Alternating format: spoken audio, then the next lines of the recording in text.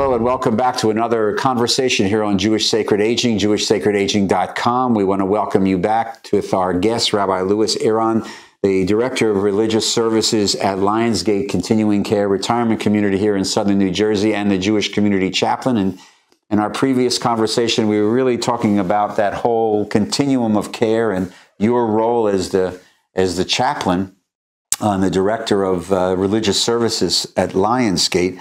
And I want to continue this conversation, Lewis, on some other issues.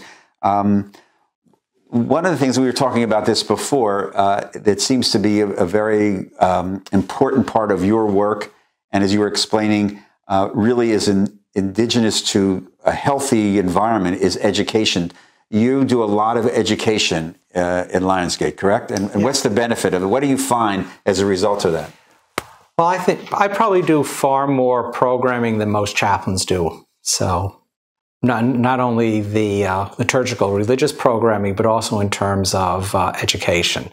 And since I have a fairly highly educated population, I have to be able to address our clients at that same level. And that doesn't really depend so much on their cognitive strength, that people who are suffering from various forms of dementia just lose their ability to remember. They don't become any less intelligent. So I have to be able to speak on the same high level to those people, as well as people who have much more cognitive strength. They don't suffer from dementia or forgetfulness in any way. So we were talking about issues of Darwinism and how Darwin's theories evolved and the historical background for it, and the necessary things that had to have in place before Darwin could do the work in terms of the history of European expansion, the collection of specimens, the organization of life, the discovery of stratigraphy, all these certain things to get into place. And this was for our Safe Haven group, and these are people who are suffering from Alzheimer's and related dementia, and they were excited and involved, and it was honoring who they were, made them feel good about themselves. Though if they remember anything about the discussion, probably not, but as a rabbi, I spent enough time in the pulpit to realize that most people don't remember anything I said anyway, so it really is how I get them to feel. So it's a good way of doing it. But on another level, some of what I do as I think about it is in terms of intellectual therapy, keeping the mind active, helping people think about issues in new ways, giving them information that they may not have had. I try to address all classes on what I would call a college level without tests. Sometimes I wish I could give them tests, and sometimes I wish I could give them homework, but that really isn't fair. And because of the nature of the community, and I'm there all the time, unlike pulpit rabbis who can usually run an adult education class for 3-4 sessions, I can run a 15-20 session class on almost any topic that suits my fancy. We do 2 classes right now in our independent living. One now is a discussion of Midrash based on a fairly classic American book called The Hammer on the Rock from the mid-20th century, and we're discussing that. We're also working on a series of lectures through the Learning Company, but this is the one on the beginning of Judaism. It's the video lecture is by a man named Isaiah Gaffney, and what I do is I actually function as the TA. I give a half an hour introduction to the lecture. We listen to the lecture, and then I field questions. And that's about an hour-and-a-half program. So we do something similar in our assisted living and also in our skilled nursing.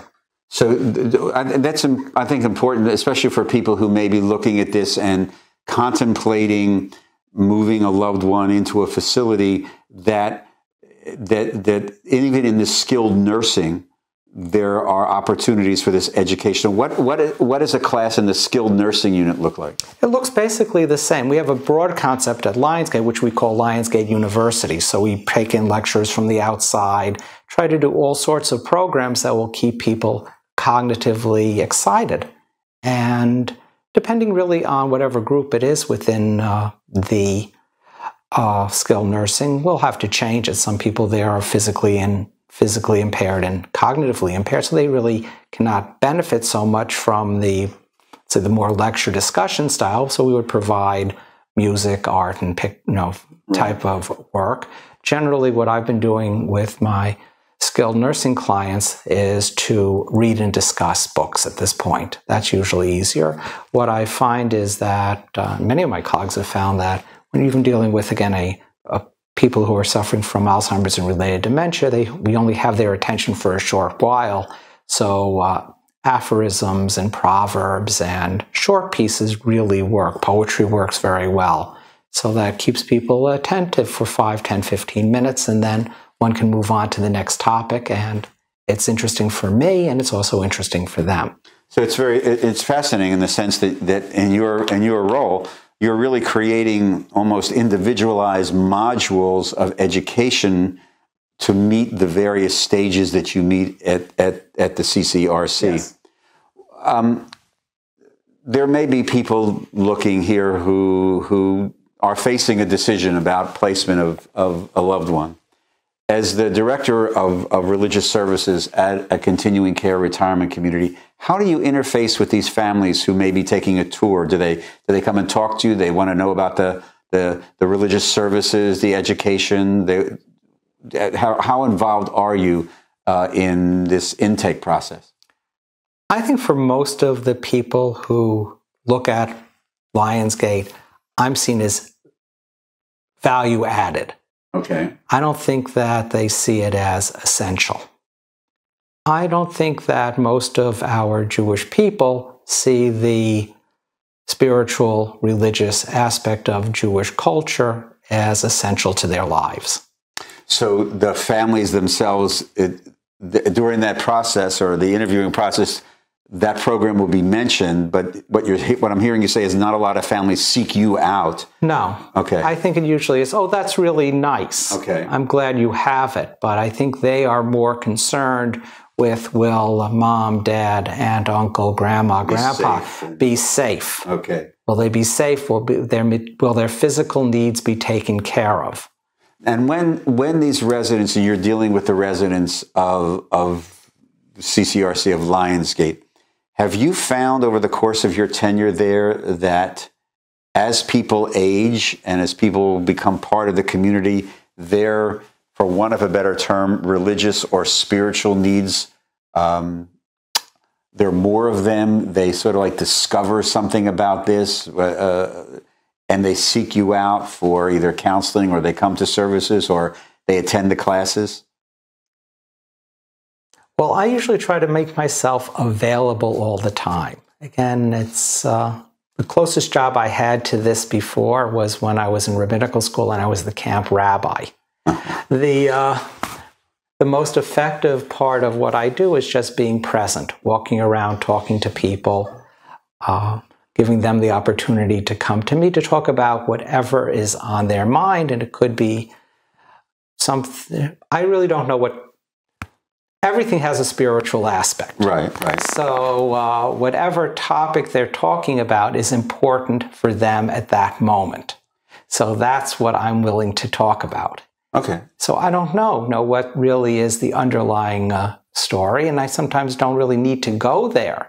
So if they want to complain about the Phillies, that's okay with me. Well, it's easy to do that. That's easy to do that. Or the food, let's say. You know. The food, no, I try to explain that. I try to do a lot of explaining of the world, trying how it works, but really trying to honor where they are and what they want to talk about. And just try to be, for the most part, a friendly listener. Do they? I'm sure that you get a lot of personal stories. I mean, people telling you their stories? Or shouldn't I assume that? People will tell me stories, and sometimes they're very personal. Quite often they are quite painful. Right. Very few people go through this life without being bumped, and we have a number of people who went through very difficult circumstances. We have a good number of Holocaust survivors. One of the moving issues is that in our services, many of our Holocaust survivors are there. So running services for Holocaust survivors is always a challenge and an honor. And it's gotten me to really look at different parts of Scripture, particularly Torah, in unusual ways. That just for example, now I'm reading Deuteronomy, Devarim, as survivor literature. Really? That it's, at least in the historical setting, it's addressed to the children who survived the tragedy of Egypt, the slavery, and to their children. So it's talking to the the remains of the first generation of survivor, and also to the second generation of survivors being talked to as the memory of one of the survivors. It's survivor literature. And there may also be that in its historical setting, depending on how one wants to date the book of Deuteronomy. Right. And if you put it as a post-exilic composition, then it gives it even greater power. So in the couple of minutes we have left, I just want to raise this issue because it's very topical. It's and I'm sure you deal with us on a fairly regular basis. And that is those last moments of life, that advanced care moment, those times when you are called upon to work with an individual and a family as life begins to ebb. In that setting, in that CCRC setting, what are the most powerful moments? What are the most powerful messages that you receive from these individuals as you, in many cases, I would imagine, accompany them? Or at least to the end? That's really a difficult question to answer in terms of what I'm receiving from them.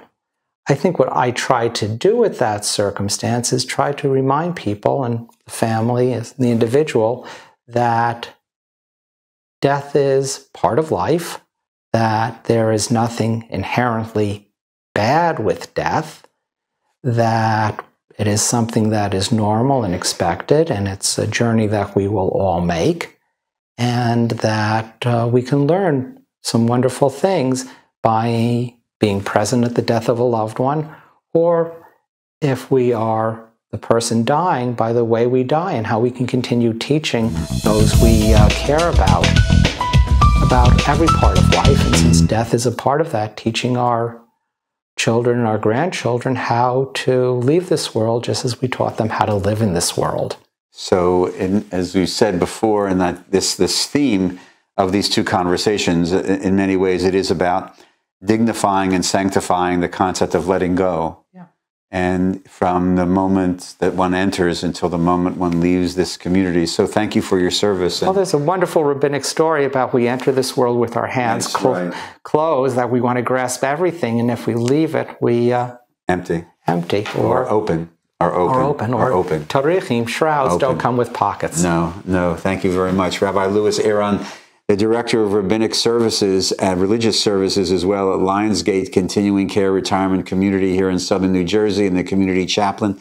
Thank you very much for being part of our conversations here on Jewish Sacred Aging. To all of you, thank you for watching. See you next time. Take care.